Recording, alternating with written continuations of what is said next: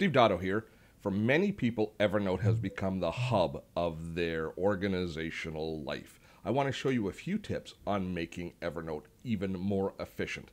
Now, one of the things that I always look for whenever I install any new app or start integrating any new app into my life is how does it integrate with Evernote? Because for me, I'm one of those people. Evernote has become the kind of the glue that holds all of my productivity together.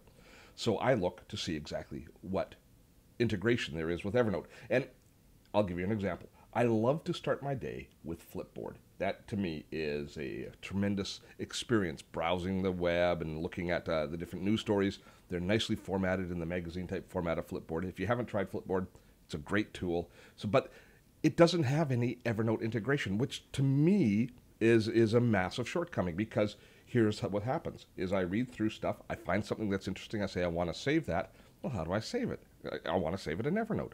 So I had to add a workaround in order to save stories in Evernote because there's no native integration.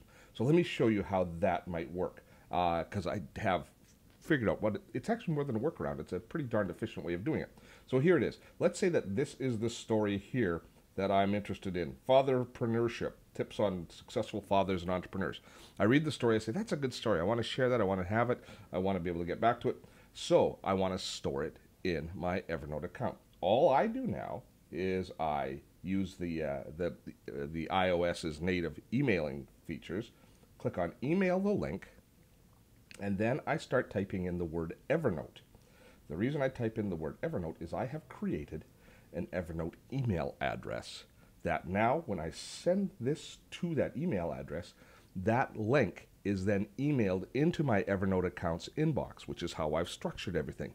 We all have an Evernote email address, at least should I say it, all of us who have Evernote have an Evernote email address. Let me show you how you set that up, because that's the key.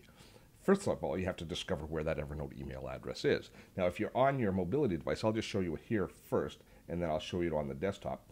If you're on your mobility device, you just go into the settings, and there in the settings, you see right down here near the bottom, it says Evernote email address. You tap on that, and it tells you exactly what your Evernote email address is. So now whenever you send anything to that email address, it will appear automatically in your Evernote account. And you can actually add more structure. You can actually, by just changing a few words in the back side of that email address, you can actually direct it into individual folders. I like to have everything just go into one inbox, though, so I can go into my desktop application, which I have right here. I go into my inbox within my Evernote desktop application. I will refresh it because it doesn't have the newest email that I've just sent through. There it is on fatherpreneurship, and now I have it so that I can store it in whatever notebook I want, so I have access to it when I need it. This is a very elegant way of using Evernote. And it doesn't just work for Flipboard. This system of emailing any random information that you want to store and save works everywhere in your whole information ecosystem. You can send emails, you can send web pages, you can send it from anywhere you can access your email and send a document, you can now save it in Evernote. Now, the next thing I want to do is talk about what you do with that information once it's in Evernote and how you share it with others. Because often what happens is you've got a piece of data in your Evernote account, you're having coffee with a friend, and you say, oh man, I saw a great article on fatherpreneurship. It would be perfect for you. And so now you have to get that to that person. This works for website bookmarks, it works for notes, it works for everything. So now we have to email it from Evernote to somebody else, and that is a very straightforward process. Now, if you're in your iOS, if you're on your mobility device, you can just use the exact same system as we just used. Go into Evernote, call up the article. Here's the article on father. Ooh, I got to switch over so you can see it. Here's the article on fatherpreneurship, and I just choose from the sharing menu here to email that, and up comes my email window. I address it and send it off to the person that I'm interested in sharing it with. And you can do that from the mobility version. You can also do it from the desktop version. One thing I've actually found is sharing websites. You know, bookmarks are, I guess they're a necessary evil, but they don't really work well when you start collecting massive numbers of bookmarks.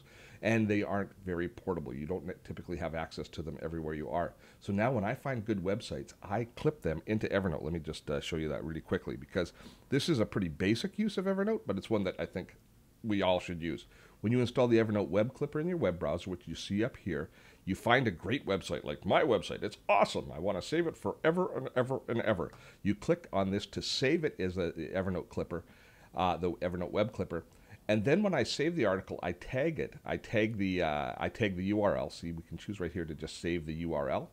I save it with appropriate tagging information. Then again, on my mobility device, when I'm having that coffee with somebody and I say, man, this is a great website you should go to, I can search on Evernote and share that with them immediately. It's made me a much more efficient sharer. And isn't that really what life is all about, to a certain extent?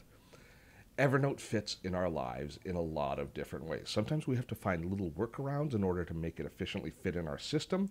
Emailing into the Evernote email account is one way of making Evernote work that much better for you. I'm Steve Dotto. I hope you found this useful today.